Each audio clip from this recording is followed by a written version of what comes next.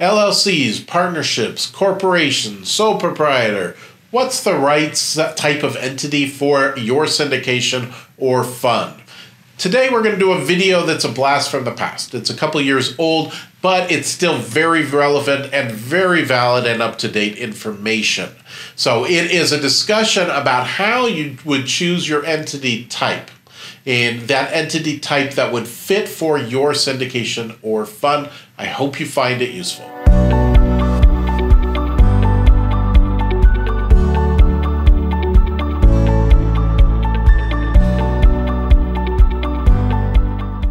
We are going through the core. Specifically, we're talking about company, and even more specifically, we are going through foundation.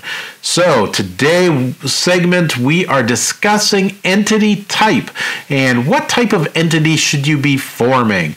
So you've heard lots of different things about corporations, LLCs, everybody's got an opinion, DBAs. So we're going to go through what each of those look like, and then we're going to talk about how exactly you choose what makes the most sense for you, give you a little advice and feedback on what the next steps are and who you'd want to talk to really firm up that decision, and then you're going to have a pretty good guidance on how to do it, and then ultimately you'll make a decision on what it's going to look like.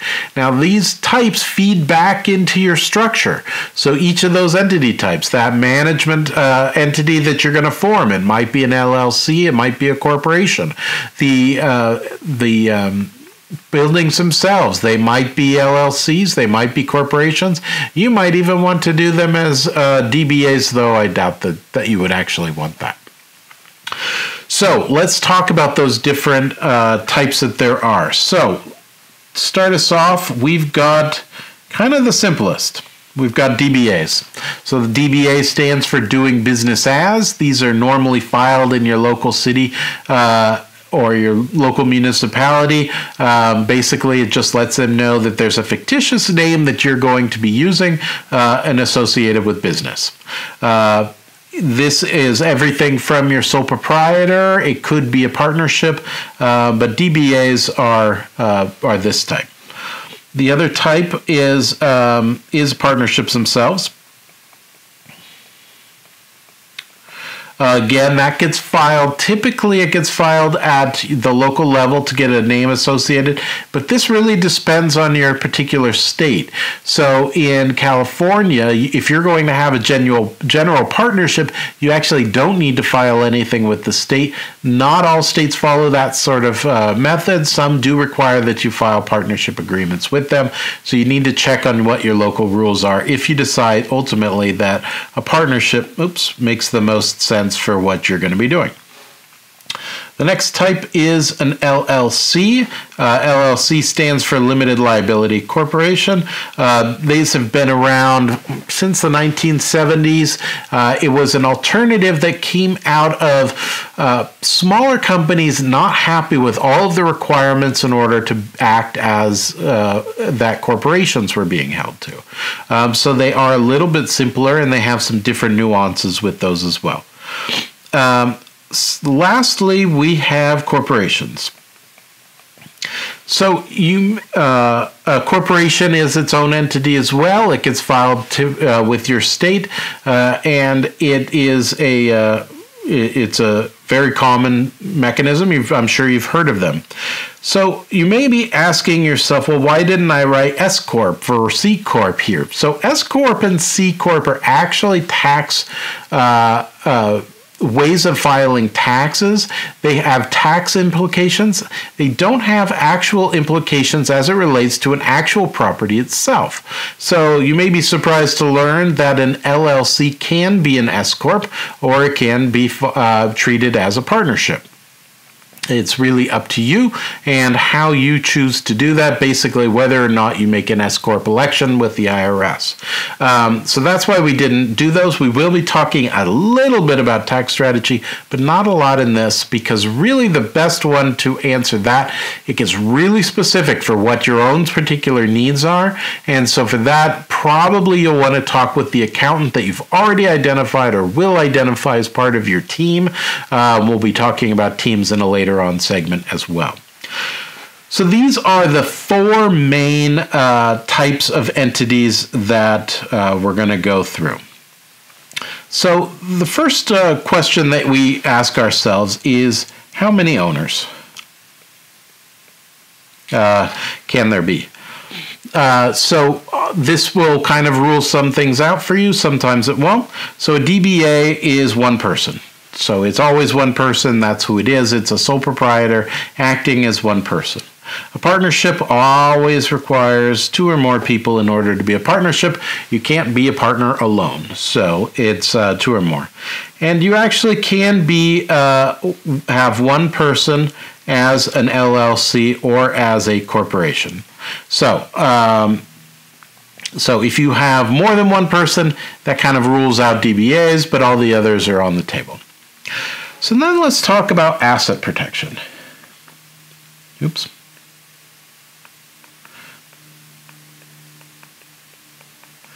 So asset protection is very important. So there are two kinds of asset protection that we like to talk about. We have what's called inside out and outside in. So let's write that down. Inside out.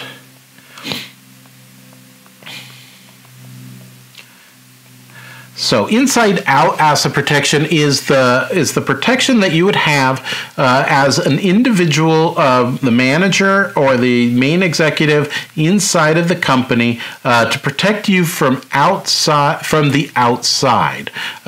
So it would be you need to make changes to the outside. So say you have a huge amount of debt, whether or not you'd be able to be relieved of that liability is what we would consider inside out asset protection. And outside in is the opposite of that. So it is, say there's a lawsuit taking place and somebody is suing the LLC or the corporation or whoever, whether or not that protects you from liability against them. So as far as DBAs, there is no asset protection whatsoever. It doesn't exist. In terms of partnerships, this is where it gets a little bit more tricky. So we have two kinds of partners. We have general partners and we have limited partners. The general partner is the one who makes all the decisions, who does all the work, and the limited partner is the person who mostly just invested the money and just sits back and lets the general partner do the work.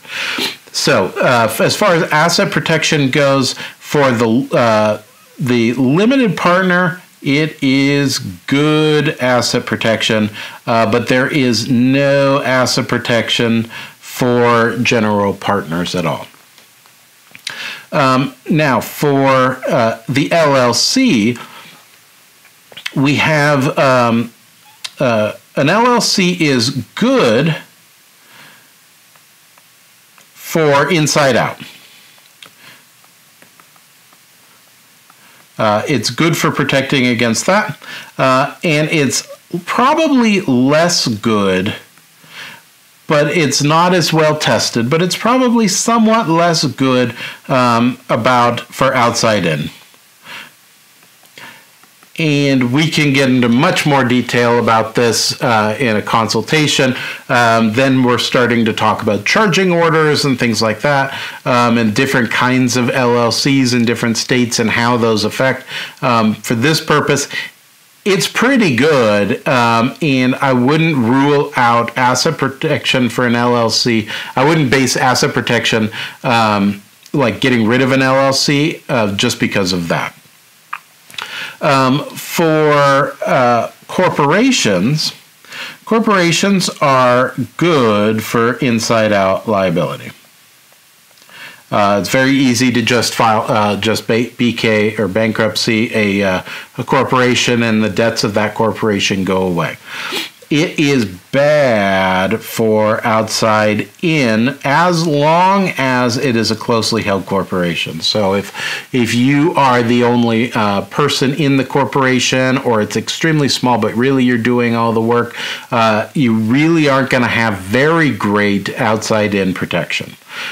So you probably are going to get the most amount of asset protection from the LLC. In terms of governance and management,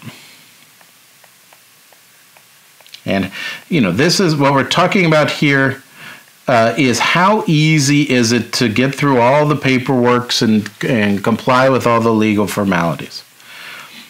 For DBA, it's easy. There's very, very, very little. Maybe you need to update something every year or every few years with your local municipality, and that's it. With a partnership, it's also pretty easy. It varies state by state exactly what needs to be done. So we'll just put pretty easy. And then in terms of an LLC, it can be easy to complex. This is where it comes down to whether the LLC is member managed or manager managed. So a manager managed LLC is where the manager makes all of the decisions. So if you or your entity is the manager of the managed LLC, you're the one making all the decisions, and you just take to your investors to a vote as necessary, as required by your operating agreement. In general, it's pretty easy to keep them up to date, keep things going. It really becomes down to what your operating agreement says, and unless there's some sort of specific rules of your state in order to comply. So many states, they don't require a board of directors. They don't even necessarily require any executive officers. And so that can be pretty simple, whereas a corporation is almost always complex. You typically need a board of directors and officers. Now, in terms of maintenance costs, that's going to be very specific on your individual states. So you could draw out and find out through your local state what the costs are going to be for each of these. And then you've got your multi-state issues, like say you have everybody thinks, well, you file a corporation in Delaware. That isn't always the case. If I file a corporation in Delaware and I'm doing business here in California, I still have to file with the state of California. I still have to pay my taxes with the state of California, and I have to let the Californian know that this foreign corporation, this Delaware corporation, is doing business in its state. And it's because of that rule, we're not going to go into choosing jurisdictions beyond. The easiest way to choose a jurisdiction is to just put it wherever your company is. There is nuance in there, and there may be reasons why choosing a different jurisdiction would be better, but that's outside of the bounds of this discussion. So once you've got your kind of this matrix in mind, the next thing to think about is how to make the decision on what to file as. So here I would really start thinking about the entity that you're going to be doing. So let's start with the manager's entity right now. So what's most important out of this to your actually, let's put one more topic here, because this can be important too. So let's put record keeping as well. Record keeping for a DBA is extremely easy. I would say most of the time it's easy to do a partnership. It's pretty darn easy to do a LLC, but we'll put moderate just to differentiate it from easy. And by that, I mean you're going to have to file a statement of information probably every year with the state, but it's very simple. It's a one-page form almost everywhere, so it's pretty simple to do. Now, for a corporation, it's much more complex. You need to have minutes of regular scheduled board meetings. Pretend I can spell. You still need to do the statement. The statement of information. And you need to have records of any sort of decisions that take place. Now, if you don't do that, your corporation could very easily be determined by a court as not being a legitimate corporation, and you'd get rid of any sort of asset protection that you had from the very beginning anyway. That's why it's very important to comply with the record-keeping rules. Now, when it comes time to make a decision about what you want to, what kind of entity you think you need to form, I don't think there's I don't think any attorney would ever recommend anybody do something as a sole proprietor or even as a partnership for something like this. Perhaps there are good times for a sole proprietor, for a partnership, especially when you need extremely low overhead. You need it to be very easy, and you want taxes to be very easy. That's pretty much how we'd make the decision here. But this is just generally not going to be the best choice for you to do a DBA or a partnership. Now, an LLC versus a corporation, it really comes down to a few things. And what I think way I would think about it is, how easy do I want my governance and how easy do I want my record keeping? I'm getting about the same amount of asset protection, a little bit more with an LLC. So it's actually got a really great structure for me, unless the only exception would be if I really am going to be using this kind of structure anyway for a board and for officers, or maybe it's something that your investors would rather see because they're more familiar with corporations as well. So almost always for the property itself, you're going to use an LLC because they're so much easier to put together, and the paperwork is so much less that it's just generally easier. In terms of a corporation, my thoughts would be, well, if you wanted to put together a C Corp, because that's what your investors were used to and that's what they were requiring. Now, a C Corp is a type of taxable entity. So it would be a corporation, but filed with the IRS that you would be taxed as a C Corp. And it has different tax rates. It has different opportunities for deductions. LLCs and S Corps have an opportunity for a 199A deduction, and your accountant can walk you through that if that's appropriate for you. They also can walk you through whether or not it makes sense, because corporations in general are not subject to self-employment tax most of the time. So it really would come down to if I need to file a C Corp as a C Corp, I'm going to have to do it as a corporation. I'm not going to have that availability in an LLC.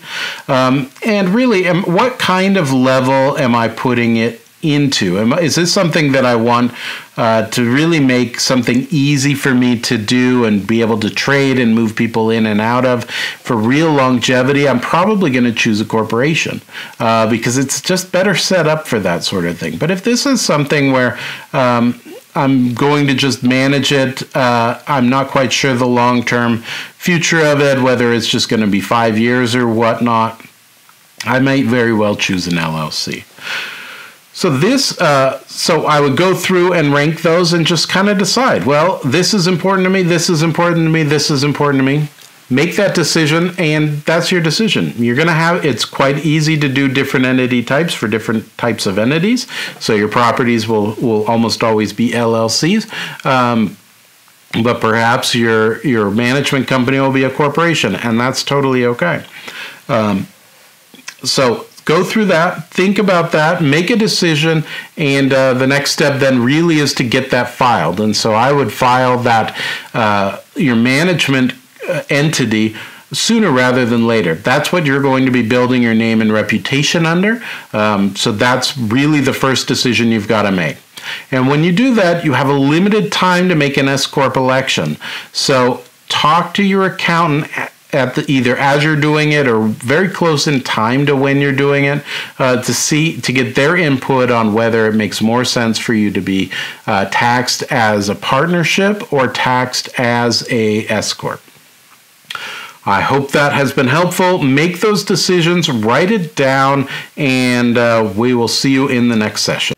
I hope you found that video helpful. While LLCs are probably the most likely candidate for what syndication structure or fund structure you're going to use, as you can see, it's not the only choice. If we can help you choose the right kind of entity for you and make your syndication or fund journey better, please give us a call. My name is Tilden Moschetti. I am a syndication attorney with the Moschetti Syndication Law Group.